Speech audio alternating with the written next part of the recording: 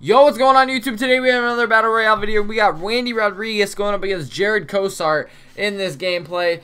And I'll let you know that I left Randy Rodriguez in a little bit too long. Not that it cost me anything. Maybe. You guys will have to see. But I just want to talk about this really quickly as Jonathan Villar gets on base right here. But I just want to mention that I will be doing 2 Diamond Dynasties and 1 Battle Royale videos just because it's really easy to edit the 2 Diamond Dynasty videos and then the Battle Royale video, obviously. But the Battle Royale video will always be live commentary from now on. So hopefully that's kind of a mix of the compromise of the 2, and hopefully you guys will like that. So I'll get into that a little bit more in another Diamond Dynasty video, but let's just jump right into the gameplay here.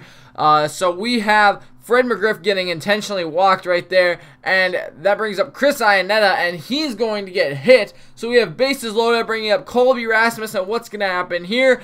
How about a curveball hanging over the middle of the plate? That's going to one-out the fence, and it will actually score 2 runs.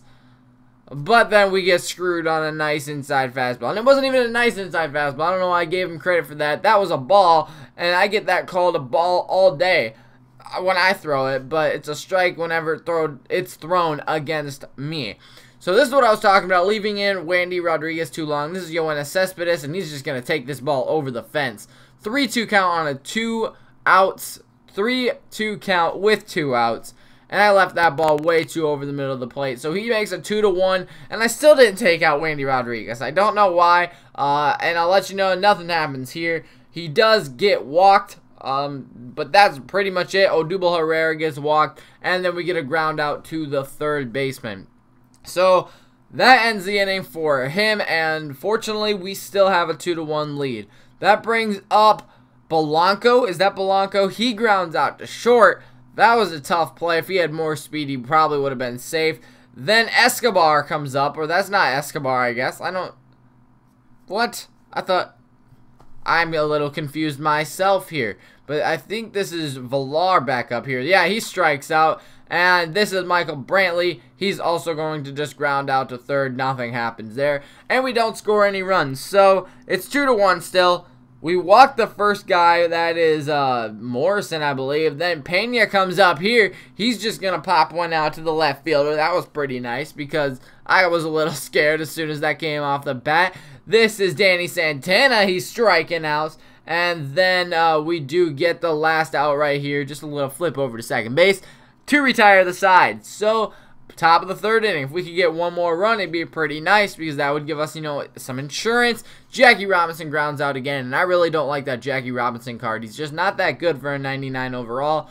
He's got a lot of speed, but I don't know. I just think I'd like more of a Ichiro left-handed kind of speed and contact guy just because they're probably closer to first base out of that first step out of the box. But anyways, let's go into the bottom of the third inning. This is where things get interesting. So, Hanley Ramirez starts things off with a nice double here, but watch this. He rounds second, and I throw it back.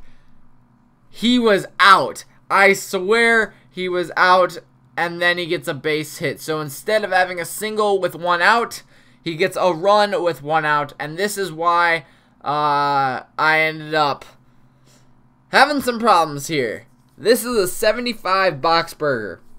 Brad Boxberger was downgraded to a 75 today. I didn't know that at the time. I thought he was still like an 83, 84. And then Escobar goes deep, hits off the wall. He tags up, which gives us an opportunity. But with that little stutter animation going back to the fence, Jackie Robinson cannot throw Cespedes out. And we end up getting walked off by Escobar. And we lose our first game. So we're 4-1. Hopefully we can keep winning. I'll show you the rewards in the next episode. But thanks for watching. Hopefully you guys enjoyed it. Make sure you leave a like and subscribe. And we will see you tomorrow for another one.